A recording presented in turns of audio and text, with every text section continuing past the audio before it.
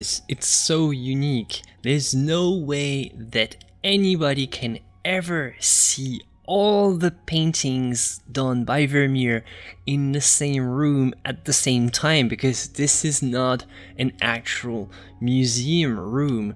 This is actually a virtual museum with all of Vermeer's paintings.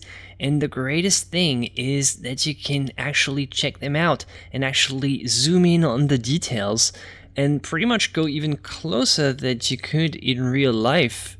And this is just the best thing that ever happened. Look at this. You can see all the details, everything. Look at this. That's just insane. And this is fully there on Google Arts and Culture. It's a virtual tour, and feel free to check it out.